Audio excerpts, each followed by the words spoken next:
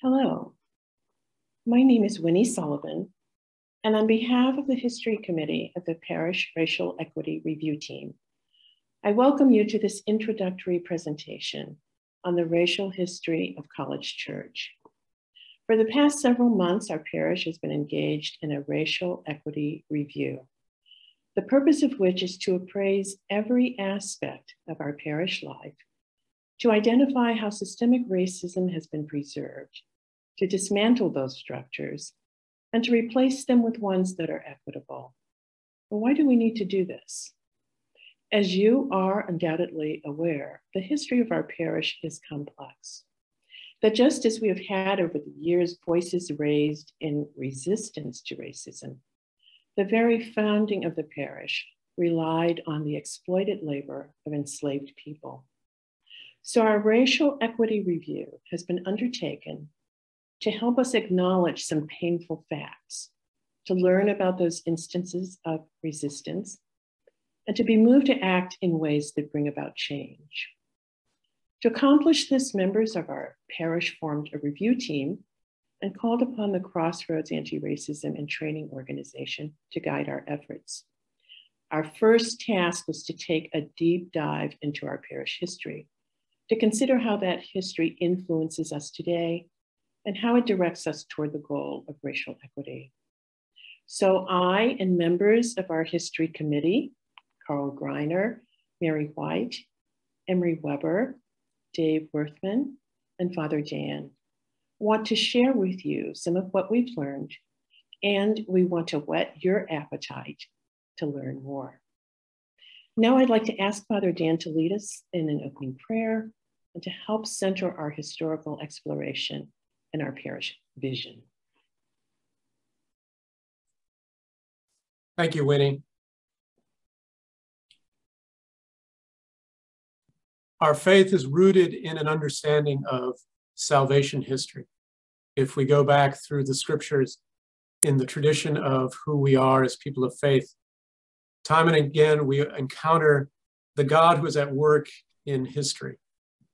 And the scriptures and our church tradition is filled with the grace of God at work and also the unwillingness of God's people to act upon that grace. Salvation history is always a mixed bag of God's great generosity and our unwillingness to respond well to that generosity.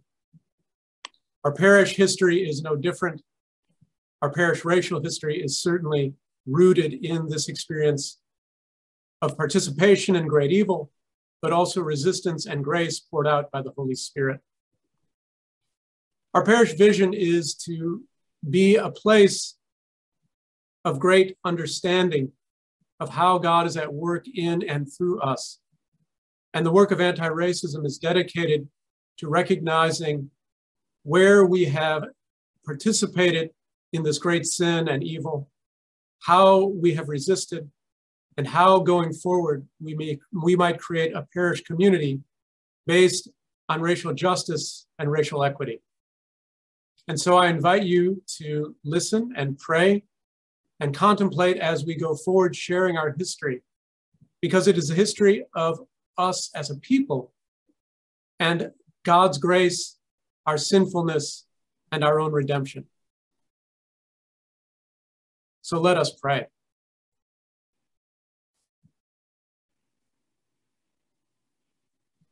Lord, we know racism is a sin and spiritual disorder that has taken root in the garden of our souls.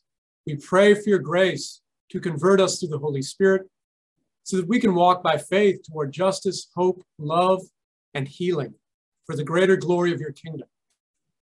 We ask the Holy Spirit to enter our lives, change our hearts, and allow us to see what we'd rather not see. Lord, we ask that you bless us as we go on this journey, and that we may be grounded and rooted in your word. Amen. Thank you, Father Dan. Now, Carl is going to help us consider this question. Why do we examine our history? Thank you, Winnie. As we talk about our history, I cannot help but be drawn to the image of messiness. There is a certain sense of structure, orderliness, grace, and beauty that we are brought up to desire in our church. We see this in our church buildings. We see this in our rubrics for sacraments.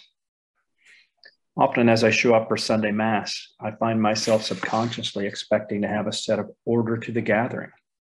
Procession, prayers, reading, Eucharist, blessings.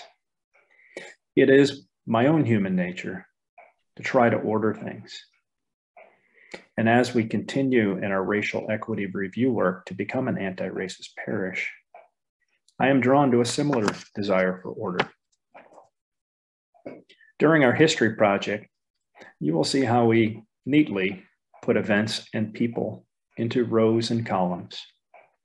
There's a sense of having a chronological order to our history. Yet as we have been putting our history on paper, it is messy. I cannot look to a columnar view of history. In other words, just looking at our city or our state or our parish. There's an intertwining of our history that cannot be undone. There is a relational messiness between events in the world, in our country, our state, city, archdiocese, and parish, and amongst us as individuals. These thoughts alone can feel overwhelming. Yet we need to look at our history. We need to understand our history through the lenses of civic, religion, communal, and personal. Why, you may ask? Let me simply suggest what I find in my own life. I'm often reminded of a simple definition of insanity. That is, doing the same thing over and over again, yet expecting a different result. Our history informs our present while carrying us into the future. I find that I continue down a path, often without ever considering why I chose this path. I'm grateful to be a member of the parish community and a team that desires something different, something bold. In understanding our history of participation in racism, we can look to the future with eyes wide open. We can bring ourselves individually and communally to a place of reflection, discernment, and intentional action to change, to become an anti-racist parish. We can know ourselves as taken, blessed, broken, and given more deeply and more truly for who we are as Christ's hands and heart here in Midtown St. Louis. We can envision a world that is different from our history. We can seek and identify ways to work to reconcile with our past. How may we ask forgiveness for our harms? How may we be a community where we truly live each day to love all of our neighbors, not just those who look like us or who think like us?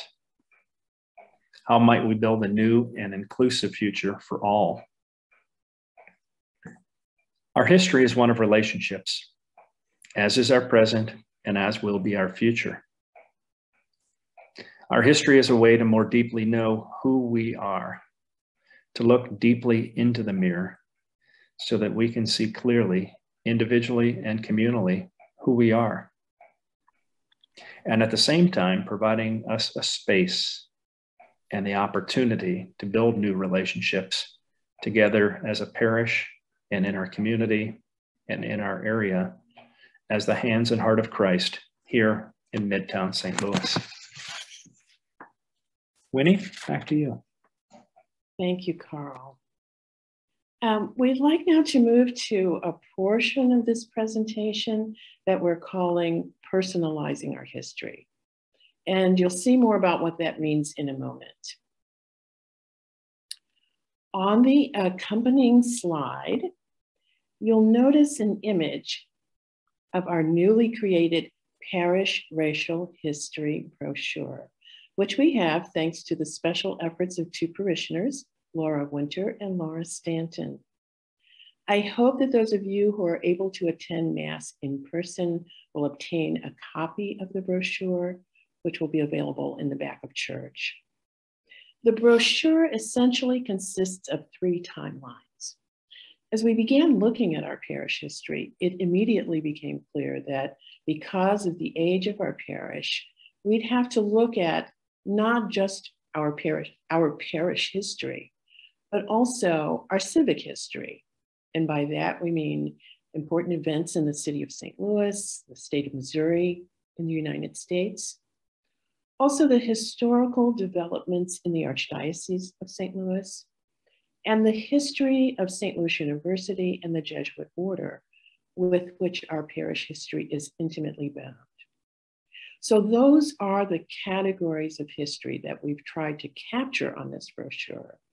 And I encourage you to get a copy of it and spend some time absorbing and then reflecting on the information that it contains.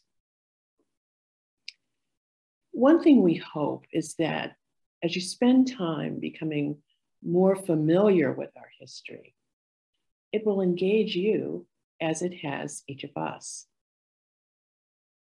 Now, each member of the committee is going to spend some time sharing how some of the stories that form our history, those of Matilda Tyler and Henrietta Mills, of the ethnic settlement of St. Louis and local parishes, of the integration of St. Louis University, of the Mill Creek Valley, how those stories have affected us, and how knowing this history calls us to change personally and as a parish. But we'll start with Emery.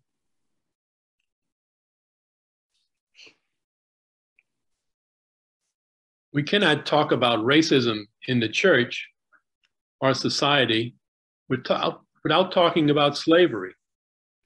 The effects of slavery have continued to influence American society, institutions, churches, and people even today.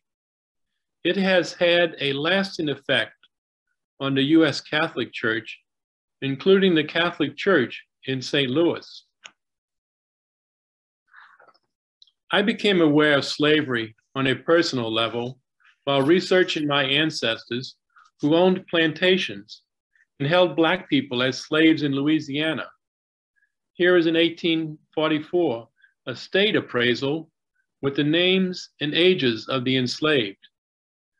The house was the plantation home of several of my ancestors. These things did not cause me any concern, as there was nothing that I did to cause people to be held in bondage. William Valentine de Burgh arrived in St. Louis in 1817 as Bishop of the territory of Louisiana in the Floridas. Moving to New Orleans in 1822, he purchased an enslaved man named Harry, his wife, and their 9 children. Their description is in the upper right.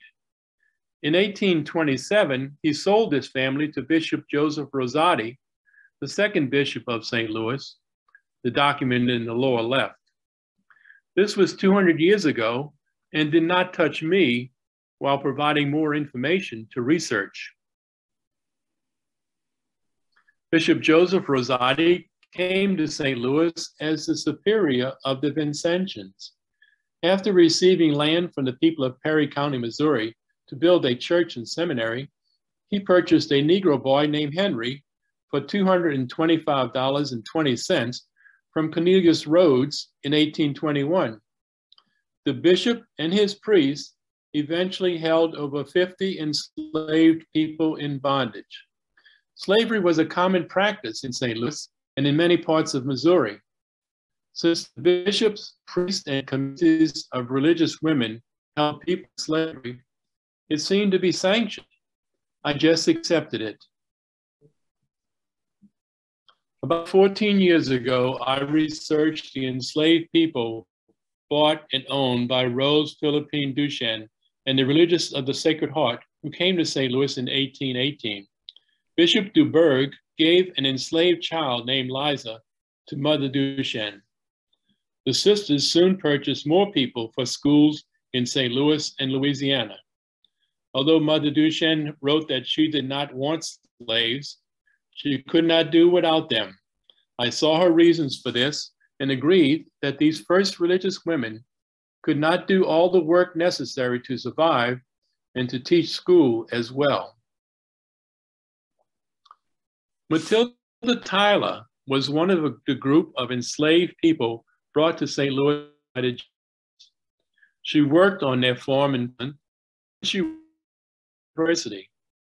Matilda saved enough money to make 2 payments of $50 each in 1847, and then $200 by August 1848 to purchase her freedom.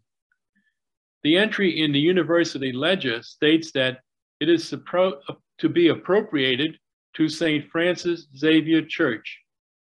She received her confirmation and First Communion at St. Francis the following year. She and her husband, George Tyler, were able to purchase the freedom of 4 of their sons. The Sacramental Register of Marriages of St. Francis Xavier College Church recorded that on June 28, 1860, united in the holy bonds of matrimony, Charles Chauvin, slave of Mrs. Curtis, and Henrietta Mills, slave of St. Louis University. Henrietta had received her confirmation and communion in May 1855 at the age of 10 in St. Francis Xavier Church. Many other enslaved people received the sacraments at St. Francis Xavier. In reflecting upon these events of the past, I saw how Matilda Tyler and other enslaved people worked hard and sacrificed much to purchase their freedom. I look at contributions to the social ministry of St. Francis Xavier College Church and see how they are being used for outreach programs to purchase freedom for those held in the bondage of poverty, homelessness, incarceration, or color. I look at the sacramental records of enslaved people who celebrated their marriages or baptisms, confirmations and communions, and ask, how am I celebrating with the Black parishioners of St. Francis? Am I talking and singing, praying and rejoicing with them? Are we as a parish doing this not only here in church, but also in our homes and families, schools and work, in our neighborhoods and daily activities? And now Carl Greiner will share his reflections.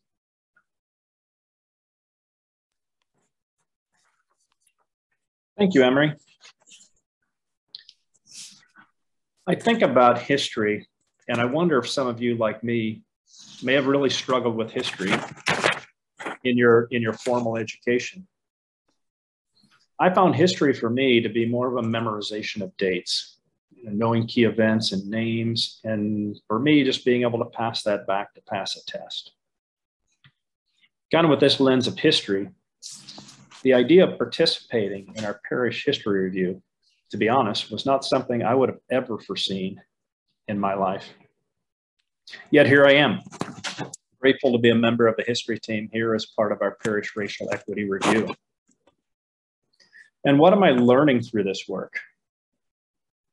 I think I'm learning through this work is, for me personally, I find it helpful to sit and reflect on the history of our parish here in Midtown, the history of the Jesuits, our archdiocese, our city.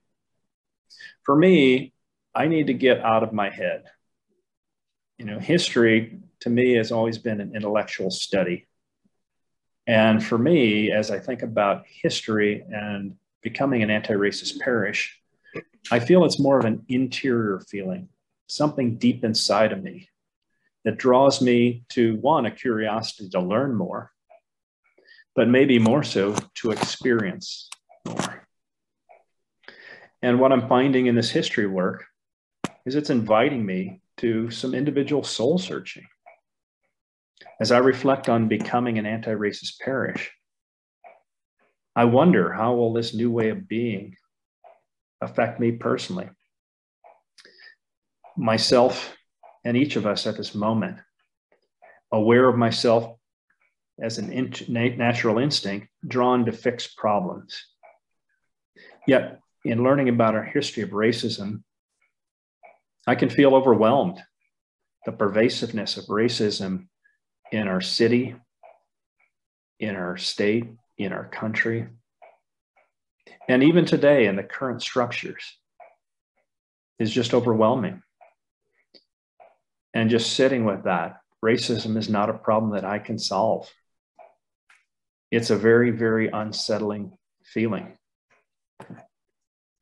Yet in the midst of this uncertainty and unsettling feeling, I have a growing awareness of the racism in our history and our world today, and have begun discerning as well what actions might I be able to take. A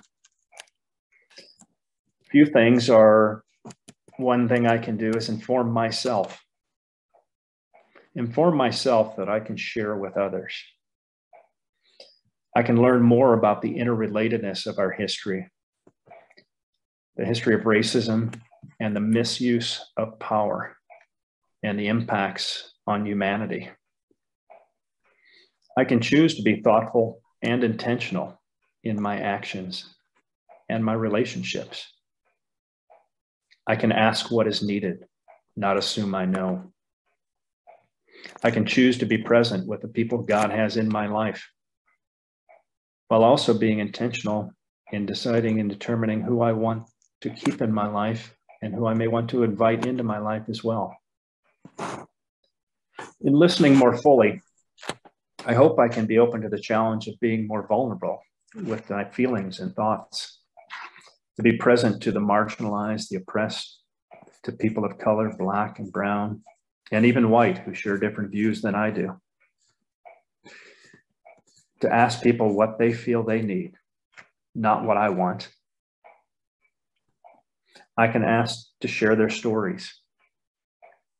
I can use my voice as a white male to bring light to the issues of racism in our world today.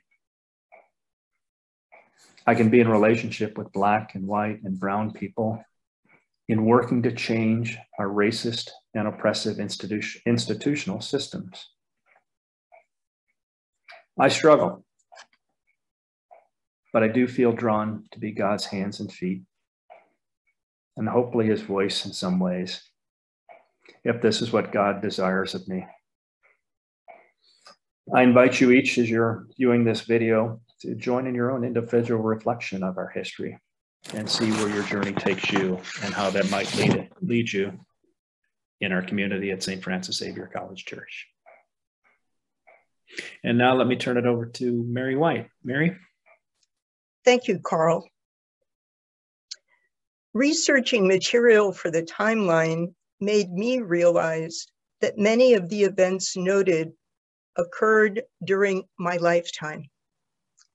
It's as if T.S. Eliot's words, "We had the experience but missed the meaning," were written specifically with me in mind.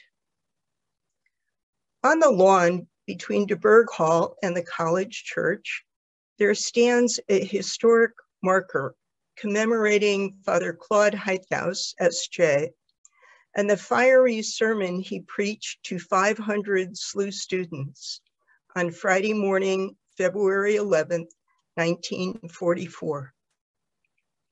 A well-crafted, calculated sermon that catalyzed the integration of St. Louis University. I wanted to know more about the man on the marker, what motivated him, what events precipitated his sermon, why on that particular day, who supported his views, how did he strategize to maximize the impact of his words in challenging the status quo of the university, what personal repercussions followed. Claude Heithaus was born in St. Louis and after ordination studied at the University of London from 1943 to 1940, earning a doctorate in archaeology and classics. He was a very outspoken man, one willing to speak truth to power. In a 1973 interview, 3 years before he died, he recalled doing field work in the backwoods of southern Syria and Lebanon, searching for the remnants of small temples built by non-Romans. During these digs, he worked with and lived among the Arabs and the Druzes in very small rural villages. There, he was sometimes the brunt of extremely hostile receptions, having rocks and stones hurled at him, being spit upon, cursed at by village men and boys at the top of their lungs. As a non-Arab, a hated white man from London speaking English, he quickly realized what it was like to have the wrong complexion. And the memory of this experience stayed with him when he returned to St. Louis in 1940. Allow me to share his words with you. So when I came back to St. Louis and saw what was going on here, I suddenly saw something that I'd never noticed before. Something very similar was being dished out to the Negroes here, similar to what I'd experienced among the people in southern Syria and Lebanon. It was then that I became interested in the problem. Fortunately for Father Heithaus, there were several Jesuits in St. Louis who were also convinced of the evils of racism. Among them, Father John Marcoux and his brother, Father William Marcoux. Both priests had pledged in August of 1917, 1 month after the East St. Louis race riots, to dedicate themselves to improving the lives of African Americans in the United States. They eventually ministered at St. Elizabeth's Parish and St. Malachi's Parish, 2 Black parishes in the city. And they were active against racial discrimination and injustice all of their lives. Father Claude Heithaus had a particular experience in the rural areas of the Middle East. He did not miss its meaning. He acted on it. Think of that the next time you have the experience of passing by his historic marker. And now I'd like to pass it on to David Worthman. Thank you, Mary. Well, a piece of our parish history that caught my attention was a part of the city known as Mill Creek Valley. I'd heard various descriptions of it, and its approximate location made me realize that it was fairly close to the SLU campus. So I became curious about how our parish may have been impacted by it.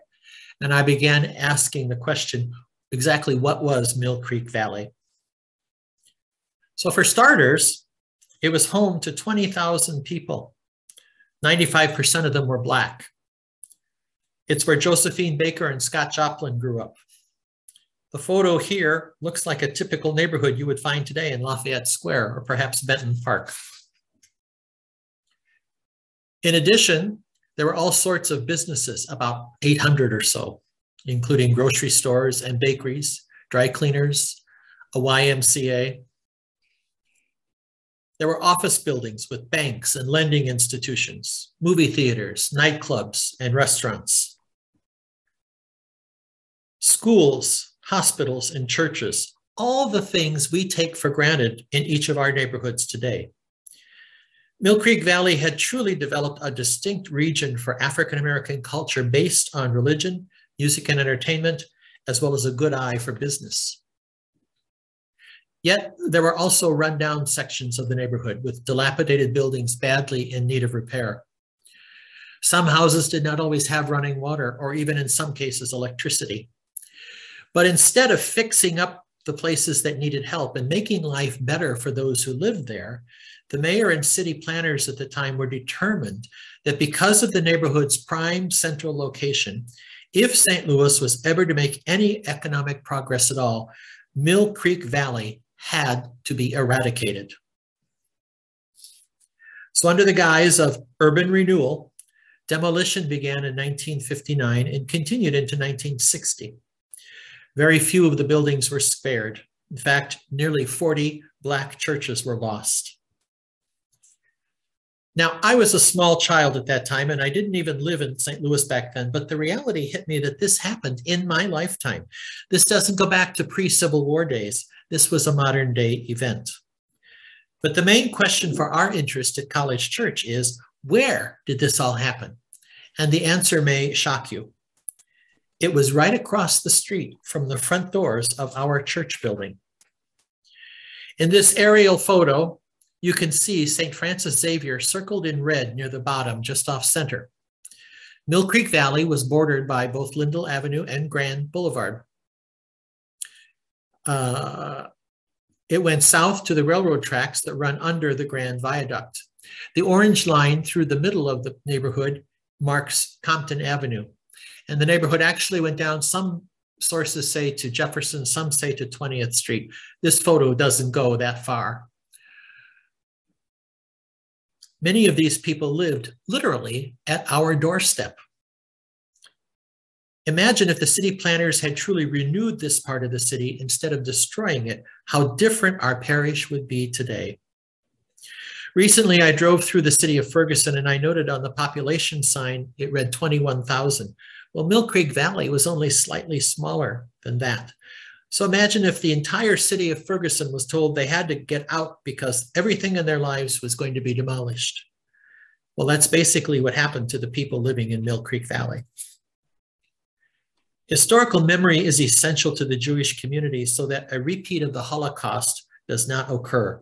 For us, knowing our city and our parish's racial history is important so that the blunders of the past are not repeated and so that thousands of lives are not once again upended, especially among our brothers and sisters of color who are the most vulnerable in so many ways.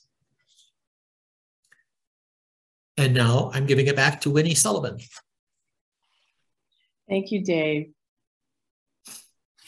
So as some of you may know, I have been immersed in conjunction with a book project in the study of Black Catholic history for some years now. So studying our parish history has just continued for me an already very illuminating experience. But aside from just acquiring new knowledge, what has the gathering of these facts of history actually meant? Two things. First, learning this history has given me an ability to place in its proper perspective the Eurocentric Church in America, that as a lifelong Catholic, I had grown up with and internalized as the Church.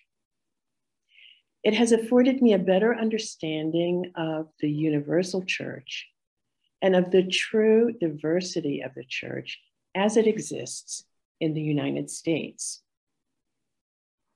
Father Cyprian Davis, who wrote a foundational work on the history of Black Catholics, had the following to say about expanding our historical lens and recognizing the influence of Black Catholics on American Catholicism. He wrote, "More than we realize, the history of the Black Catholic community is coextensive with the history of the American Catholic community.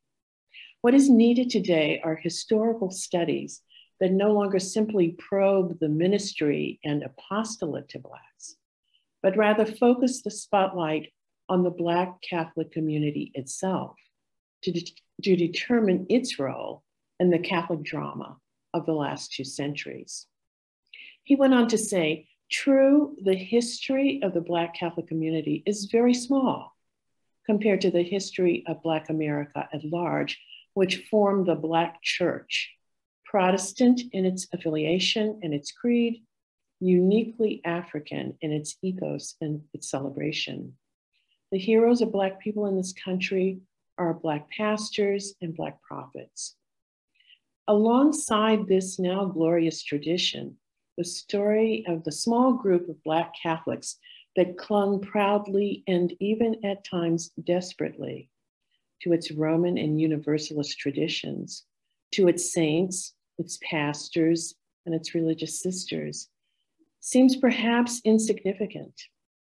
They were the minority that was ministered to, but seemingly did not minister, that was preached to, but did not preach, that was provided for, but did not provide.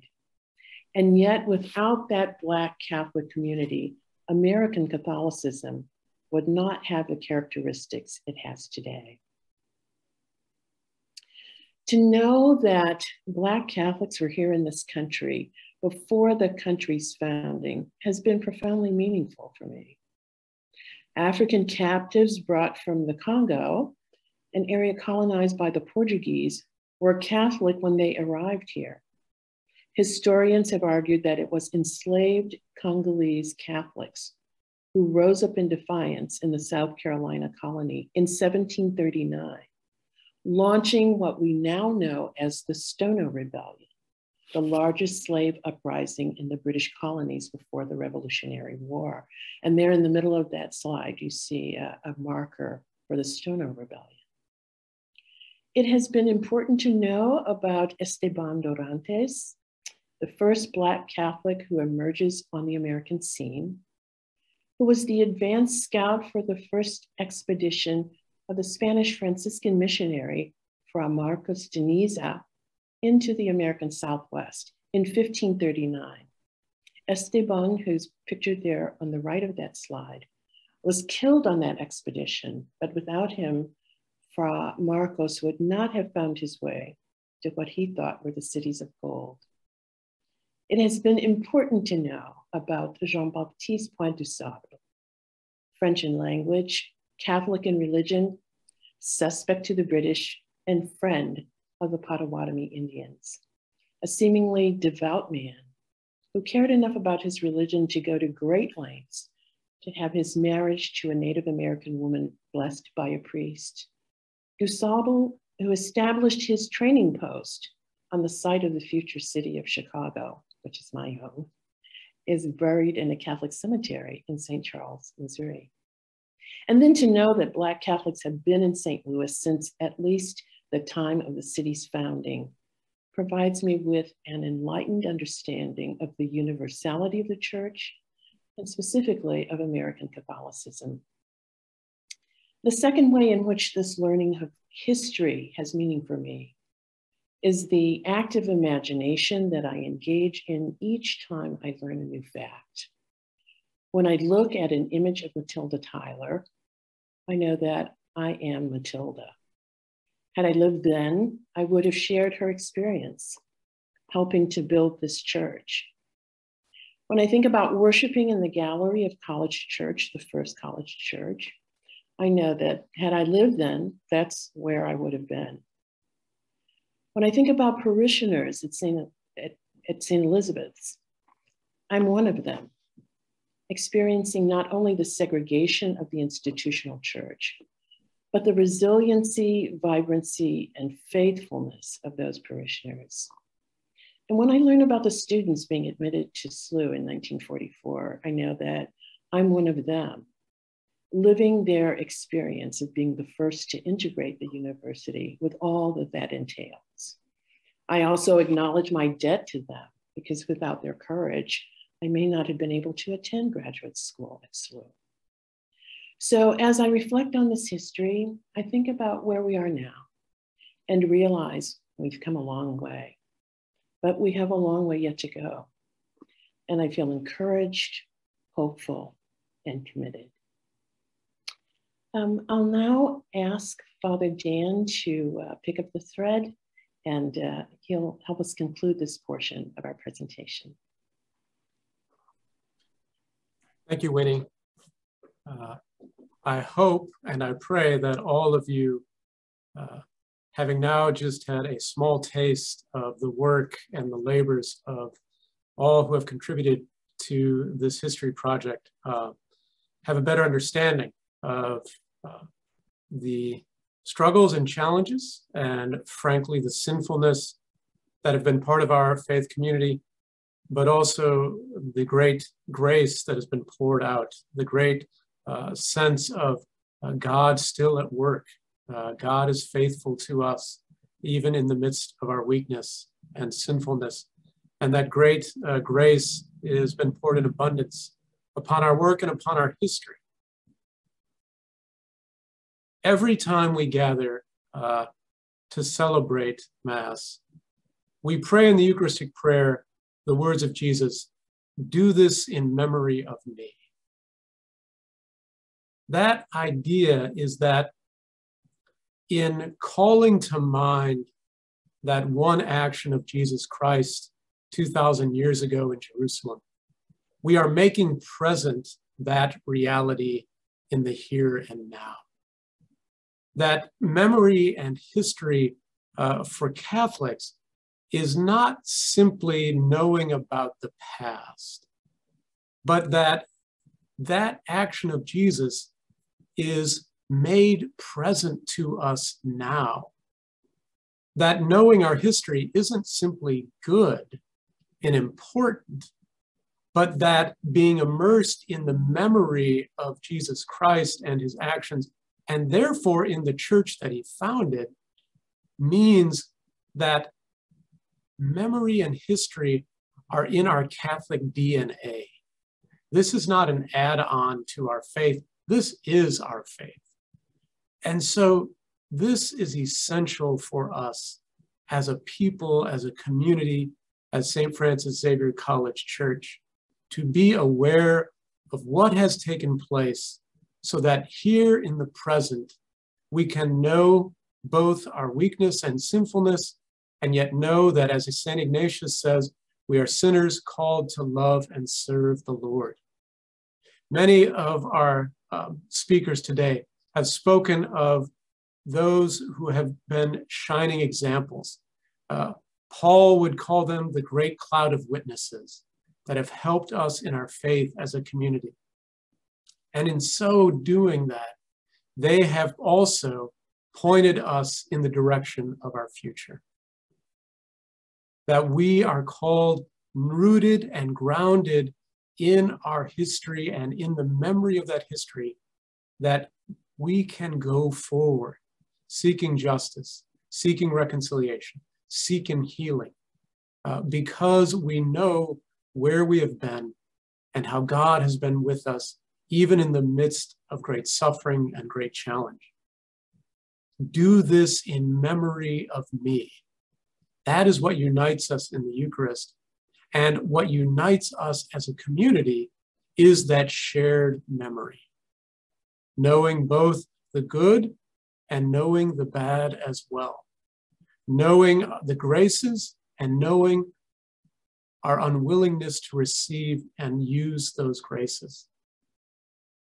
We are called to remember, to be people of memory, so that we can be the people that Christ has called us to be as a community. Thank you. Winnie?